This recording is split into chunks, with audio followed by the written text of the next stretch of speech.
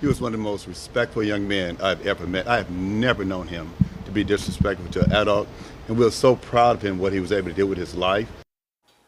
Well, this morning, hundreds of people showed up to pay their final respects to rapper and Louisiana local Javarius Scott. Scott, who is professionally known as JayDaYoungan, was shot along with his father outside their home in Bogalusa last month. Today, friends, family, and even fellow musicians, they gathered to say goodbye to the young rapper who meant a lot to the community. I saw some of his music, and my kids would always talk to me about, Dad, he's going to be big, he's going to be big. Well, he was big, and we're so very proud of the work that he did, especially the work of coming back to feed folks here in Bogalusa.